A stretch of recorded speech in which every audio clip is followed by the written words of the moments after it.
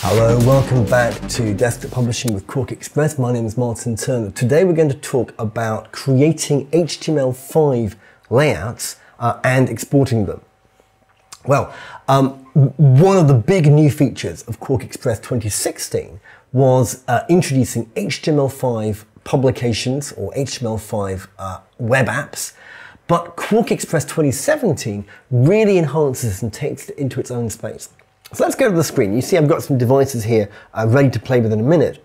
But over here I've got a not particularly wonderfully designed, but interesting enough little layout where I've just got one effect applied. So this is about selfies. So the joke is what's the true difference between humans and animals? And of course the answer is humans are the only species that take selfies. So over here we've got Baal, a kind of Phoenician selfie. We've got a Buddha, which is still a representation of a human, even though to be of a god. We've got a Mexican, Mesoamerican mask. We've got an Enlightenment gentleman, rather chubby. We've got, I think that's Socrates, it might be Seneca, probably should have checked that. And we've got one of the Lewis chessmen representing Scandinavian culture. So Scandinavian, Greco-Roman, Buddhist South Asian, Phoenician, so Levantine, Enlightenment European North American, and Mesoamerican. And I took all these pictures in the British Museum where they're very happy for you to take pictures.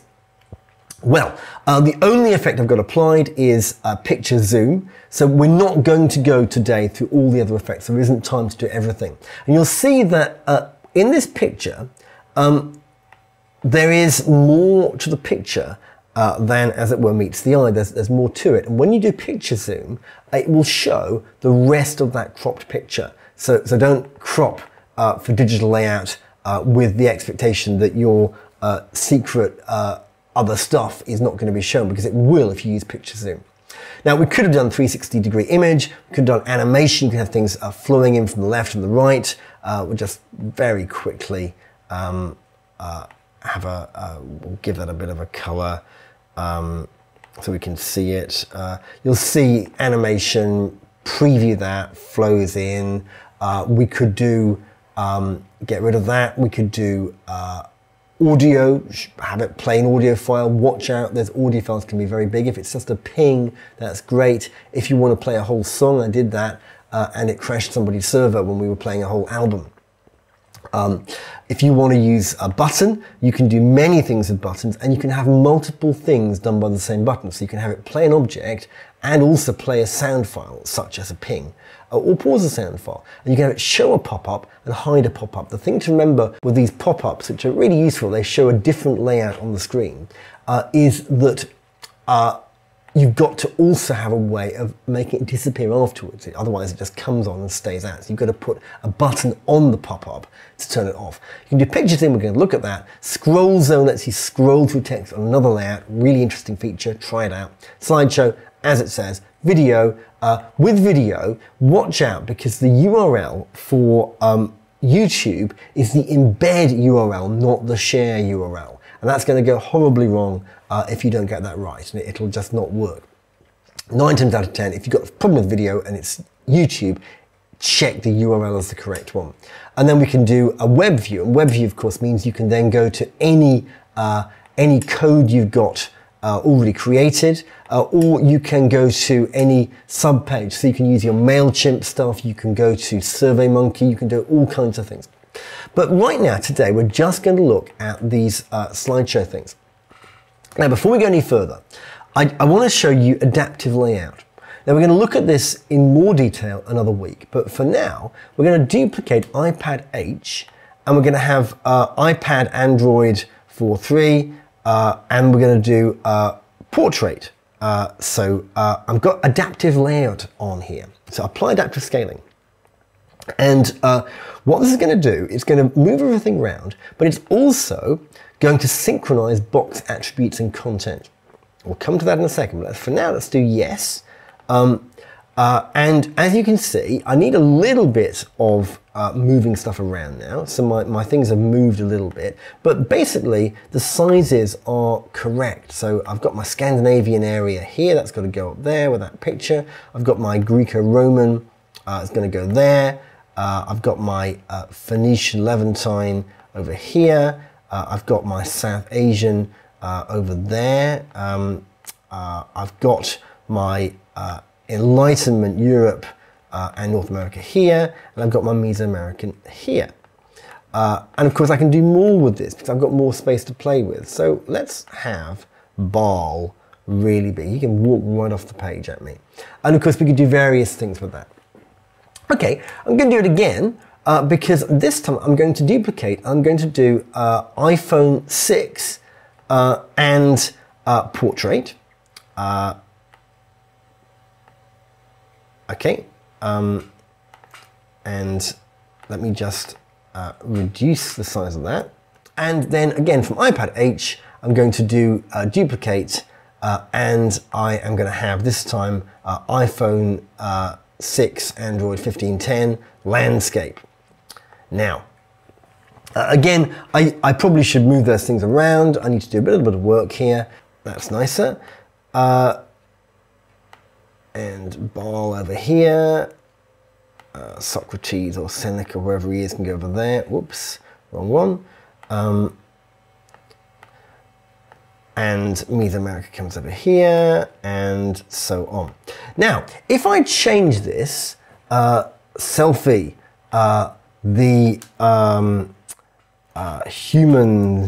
humans only, and now go to this one, you'll see that it's changed throughout. Forget scroll one, that was something from before. So this is synchronized text.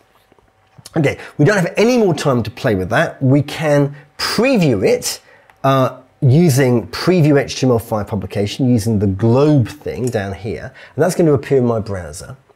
That's going to use the settings I've already got from my, my export. And if I just double click on there, you'll see this is zooming in. It allows me to pinch and zoom, and there's quite a lot of detail there. So you really get resolution when you're doing photo zoom. So that's quite a good way of working. But what I wanted to show you was exporting. So that was Safari still.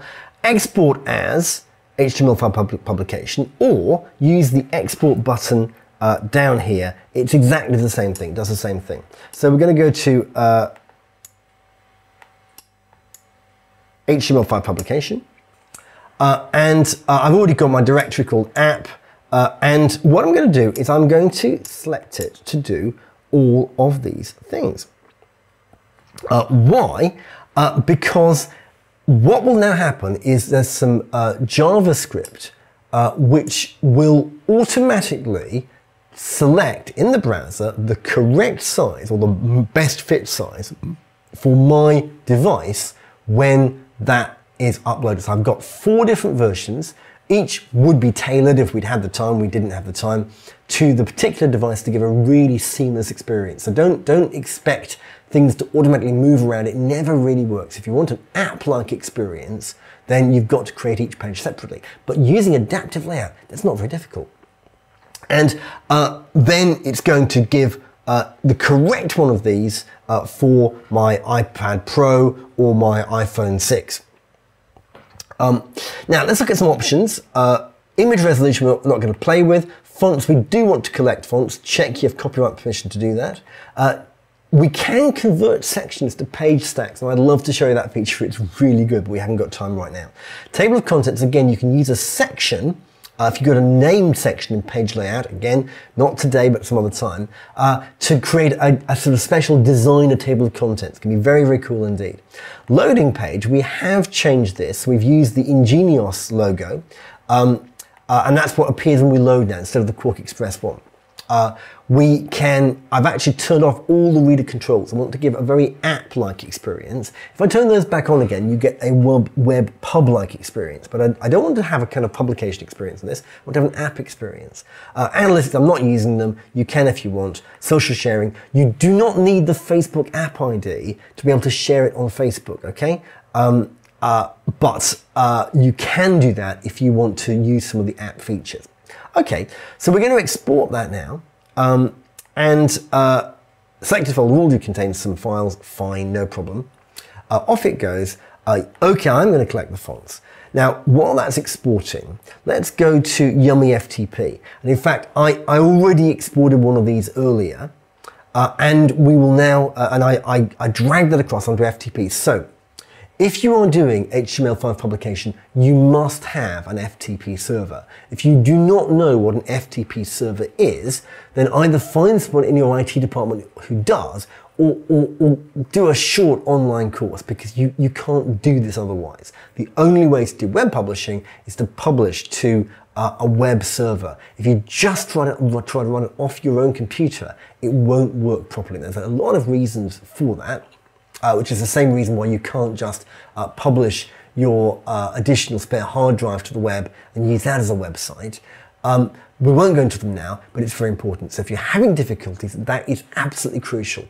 On the Mac, I'm using Yummy FTP. There are lots of FTP programs on both platforms and Linux as well.